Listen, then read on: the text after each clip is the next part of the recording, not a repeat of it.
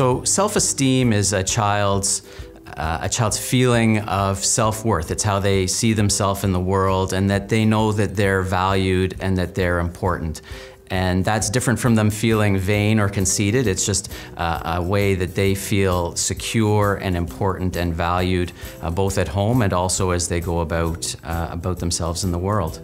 And self-esteem is not something that babies are born with naturally. It has to develop over time. And you as a parent play a critical role in helping to develop your child's self-esteem.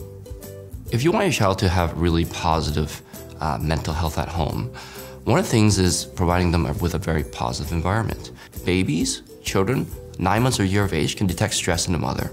And teenagers especially, if in the home environment, parents are arguing, or parents are showing signs that they're stressed, or there's significant conflict at home, or there's discussion of matters that can lead to worries for a child. For example, if mom and dad are arguing about finances at home, or if mom and dad are talking about how they're not getting along, that's very stressful for a child or a teen.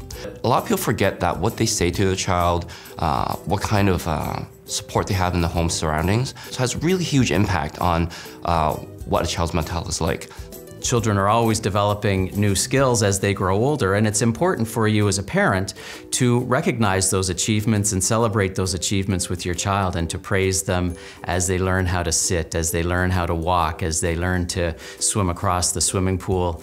These are all big milestones for your child, and as a parent it's important to recognize those and to celebrate those, and those will only help to promote positive and healthy self-esteem.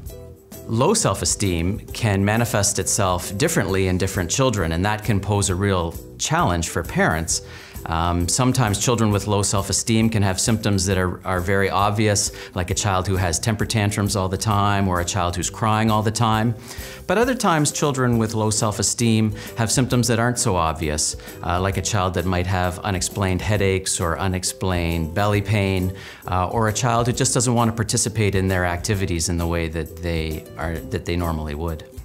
People wonder why the child feels stressed or anxious at times. They don't really understand it. They say, why does he or she seem so stressed? Well, I can tell you that one thing I want you to start thinking about is, first of all, what is her schedule like?